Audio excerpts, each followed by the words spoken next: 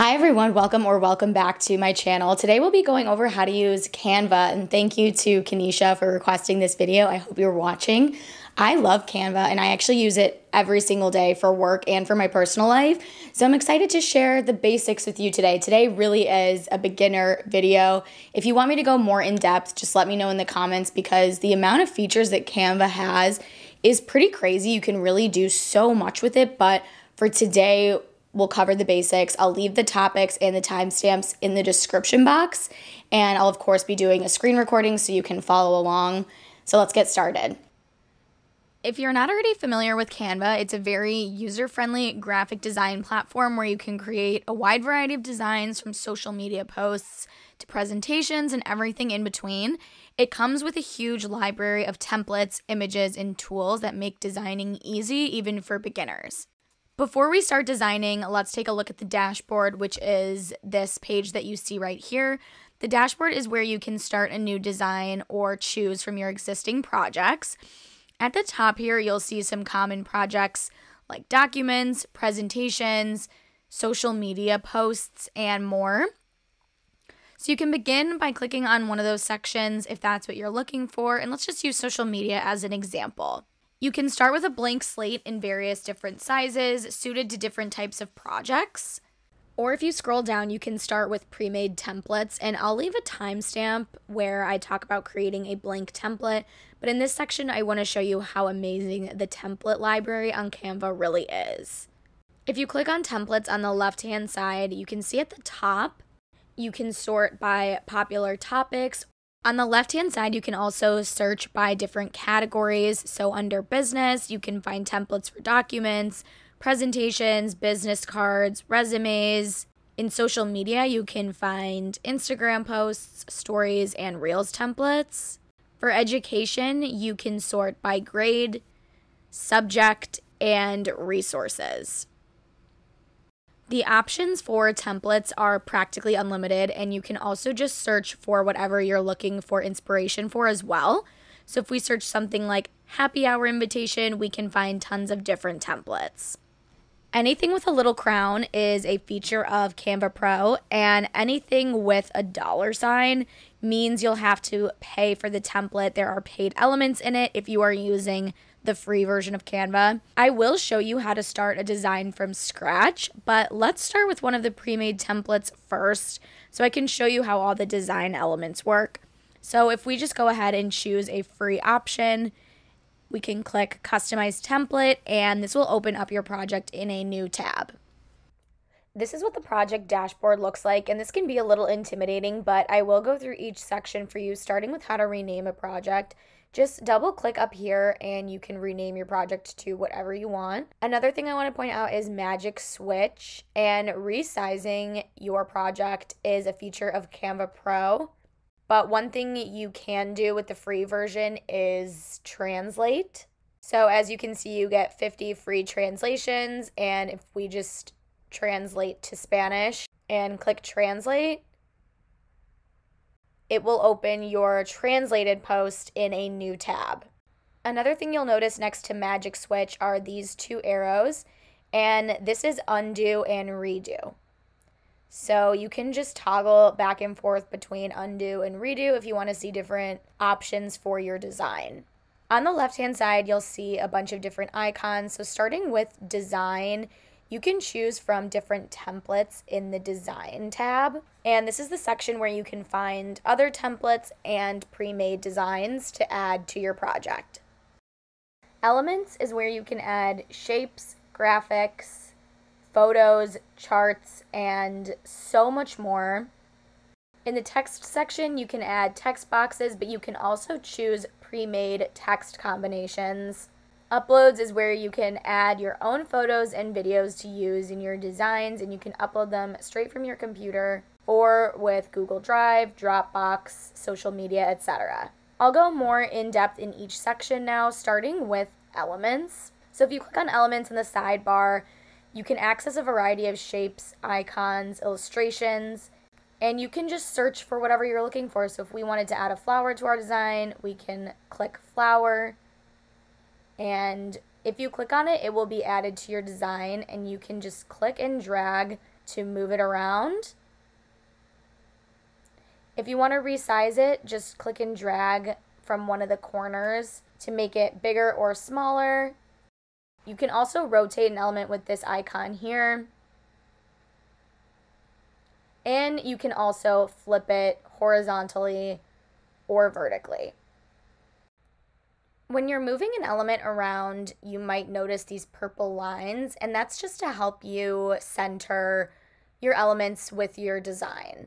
If you want to select multiple elements within your design, click on one so that it's selected, and then hold down the Command key and select whichever ones you want to group, and then just click Group. And as you can see, you can now move them around together. If you need to ungroup them, just click Ungroup, and then you can go back to moving each element around separately. You can change the opacity of your element by clicking this grid here and then adjusting the transparency. And if you want to copy and paste an element, just right-click and copy and paste.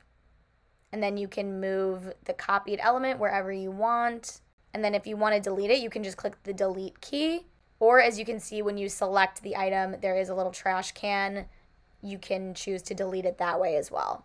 This icon right here will help you filter elements. So if you want a static element or an animated element, you can choose that here. So here's what it looks like to have an animated element as part of your design.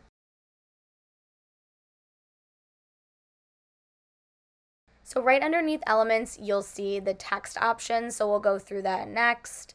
You can edit existing text in a template by making sure the text box is selected and making any changes to font, size, and color.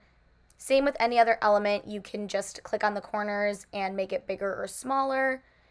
You can click on this A and change the color of your text, and there are pre-selected color options, or you can choose your own color by clicking this and picking literally any color in the rainbow.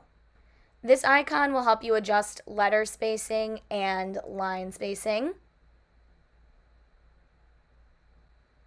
And you can also choose from various different text effects, and you can change the intensity of these effects as well with these little sliders once you click on each effect.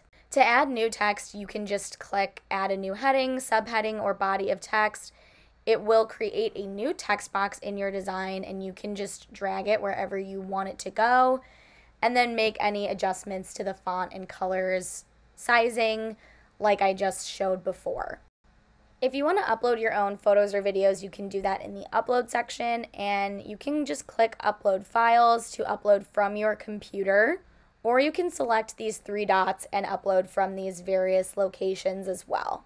If you want to add stock images or photos to your project, in the Elements section, if you scroll down, there is a Photos section. And if you click See All, you'll be able to see some trending photos. So I'll just use this photo here as an example. Once I click on it, it's going to be automatically added to my design. And I can move it around the same way I moved around other elements. I can click and drag to make it bigger or smaller, and you can flip horizontal and vertical with these stock photos as well. You can also rotate photos the same way you can rotate any other elements. And you can also change what layer the photo's on by clicking these three dots and clicking Layers. Send the image to the back. You can show the layers and kind of click and drag them around yourself.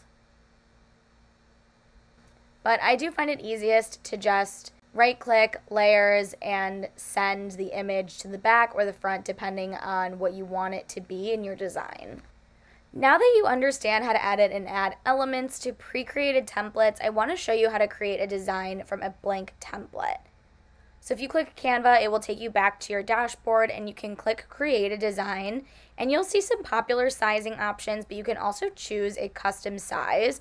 So if you have a 4x6 frame you want to put a design into, you can select custom size, adjust what unit your design is going to be in, and then add the dimensions. Once you click Create Design, your design will be opened in a new tab, very similar to what we just looked at for pre-created templates. You can rename your project the same exact way, but as you can see, it's just a blank page. If you want to change the background color, just make sure the page is selected, and you can choose from standard colors, you can create your own color, and you can also choose from different gradients if you scroll down a little bit as well. If you want a photo to be the background of your design, then we'll go back to Elements, go to the Photos section, and you can search for whatever it is you're looking for. So we're going to go with the flower theme again. We're going to click on this image, and once it's added to our project, we're just going to resize it using the same method we've used for resizing any element, just clicking and dragging to make an image bigger so that it fits the whole page. If you want to change which part of the image is seen, double click, and you can just drag from left to right. So I want this part because it has the most white space, and I want to add some text to this design. And this is where you can start getting really creative with adding elements, graphics, and text.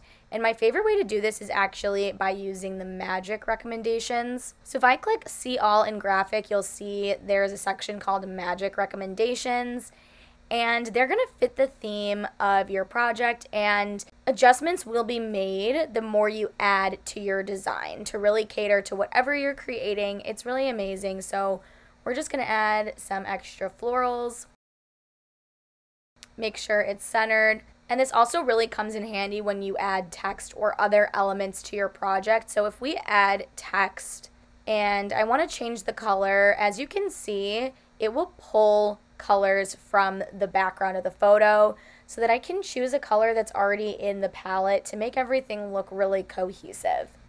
Once you're satisfied with your design, it's time to download or share it. So if you click on the share icon in the top right, you can scroll down to download to save your design to your device.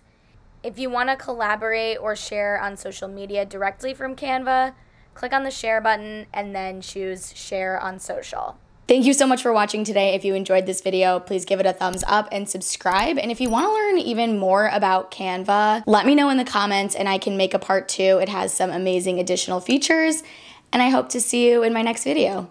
Bye.